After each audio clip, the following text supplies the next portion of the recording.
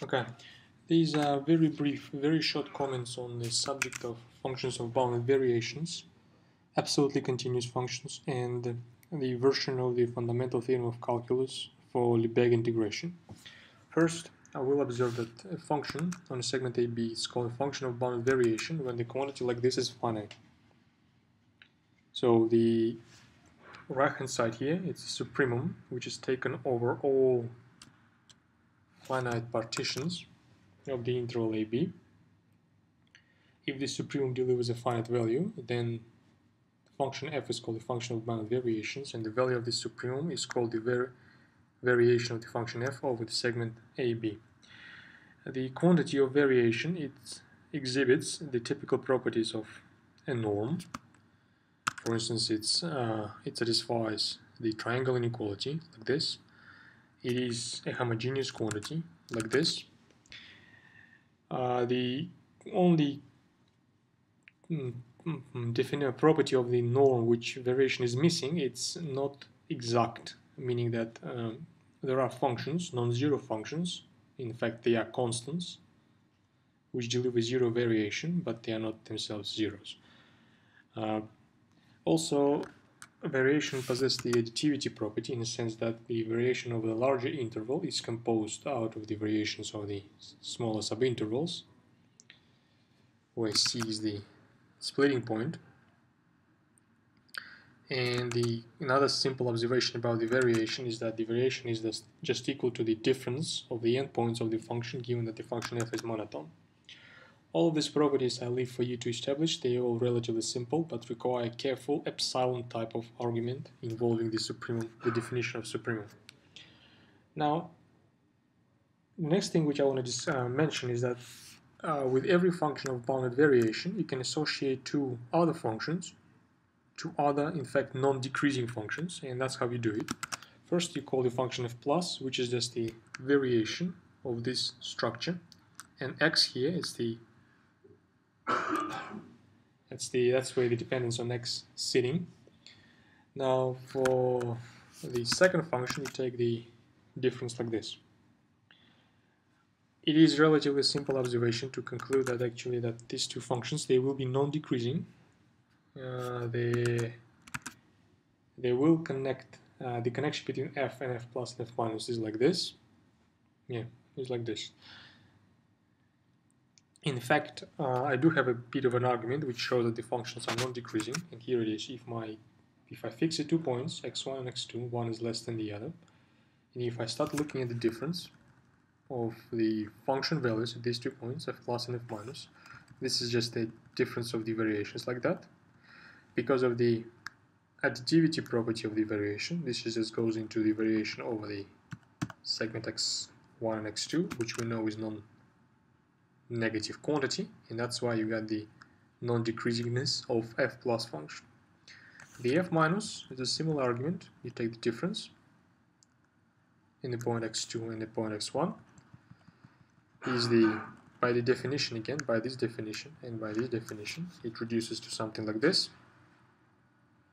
Now you observe that points x2 and x1 together, they produce a partition of the interval like that, and the variation is a supremum over all partitions. That's why this variation larger than this bracket, and again you end up with a non-zero quantity.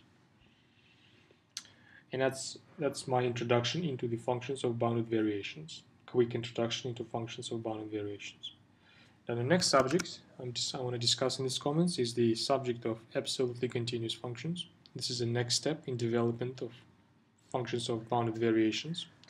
And here it is. The function on segment AB, it is called a function of bounded it is called an absolutely continuous if, and that's a typical epsilon delta definition. For every positive epsilon there is a delta, such that as long as I have a sequence of points such that their combined increments is less than delta, the combined increments of function values will be less than epsilon.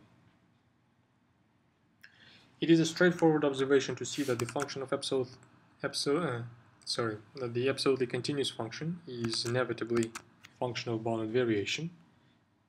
You can in fact produce a sort of control here in terms of epsilon and delta. It is also a straightforward observation that the absolutely continuous function is simply continuous. Now,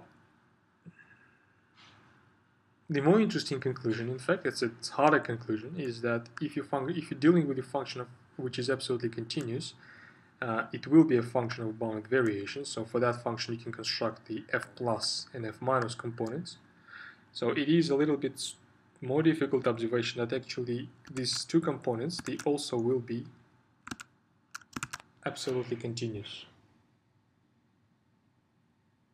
And that's an important observation on our pathway towards the fundamental theorem of the calculus. Now, having these two functions, non-decreasing functions, which are absolutely continuous, and in particular they are continuous, I can construct measures on a semi-ring of half-open intervals like this. We know very well that if you construct a measure from the function which is continuous, in fact only right continuous, then the constructed measure will be sigma additive, and it will admit the extension, typical normal, standard, canonical Lebesgue extension. Yeah, where a1 and b1, it's just some subinterval in the interval a and b.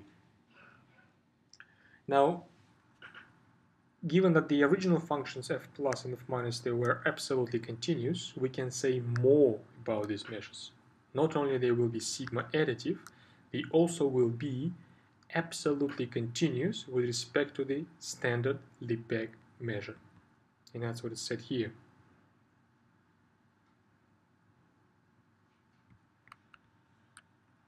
N plus and N minus, these are not only sigma additive, but they are absolutely continuous with respect to the Lebesgue measure.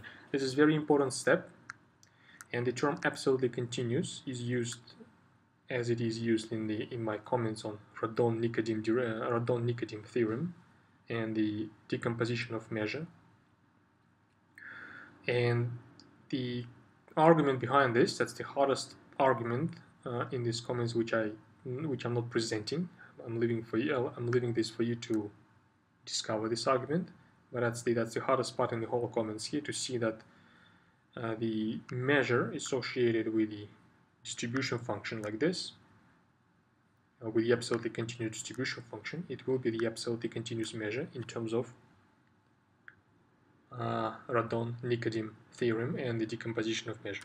Now, given the Radon-Nikodym theorem, I can now say that there are functions g plus and g minus which are summable such that my measures admit the following decomposition representation. And now we are almost done with establishing the fundamental theorem of the calculus, because now we say that if I take the difference of my original function values in the endpoints, splitting this f into f plus and f minus, using the measures like that and using the Radon-Nikodym derivative like that, we conclude that this will be equal to the integral like this, where g is the difference of these two Radon-Nikodym derivatives, and that will be summable function as a difference of two summable functions. So we're almost done now, because now here's my left hand side and that's how my right hand side look. All I have to do now, I have to see that this one is in fact, or in fact this function is in fact as a derivative, and that's how I do that. I take the quotient like this. I observe that this quotient then will be equal to the expression like this. I just replaced b1 here with x plus h and a1 with x, and divided by h everything. And now I conclude by saying that because this is a summable function, it is something we established in our assignment number 3, that for a summable function, almost every point is the Lebesgue point, which means that this kind of integrals will converge to the value of the function itself at the point x.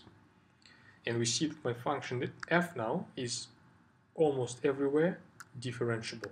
And this g function, which appeared from Radon-Nikodym theorem like this, is in fact derivative of my function f. So in fact we conclude that we have the expression like this.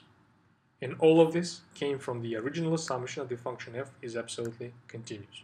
In fact, this is reversible. If you have a function for which you have the expression like this, the function f will be absolutely continuous. Again, g here, almost everywhere equal to the derivative, pointwise derivative of the original function f. These are my brief comments on the three subjects: functional bounded variations, absolutely continuous functions, and fundamental theorem of calculus for Lebesgue integration.